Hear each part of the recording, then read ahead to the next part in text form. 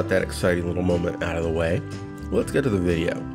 Every day I ride to work and I bring lunch with me, I bring some other stuff with me, but I've changed how I do it.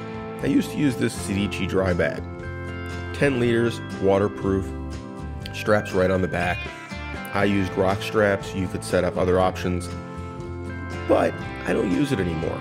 And it's not necessarily that there's anything wrong with the bag, so much as it wasn't the right bag for my use. And the reason is simple. To get into it, you had to open the bag and come into it from the top, and you couldn't really easily get to everything that is in it, particularly if it's still strapped to the bike. Now what I swapped to, a Nelson Rigg tailbag, commuter tailbag.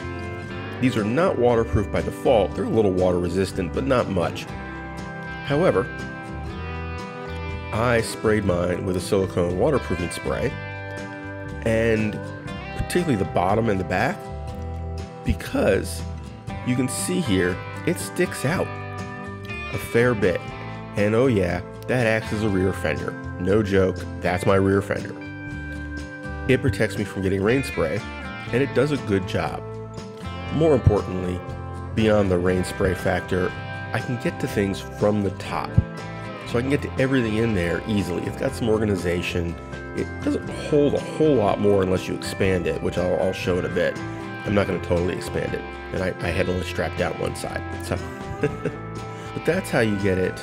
You expand it. You unzip that zipper all the way around, and basically lift the top, and you almost double the capacity.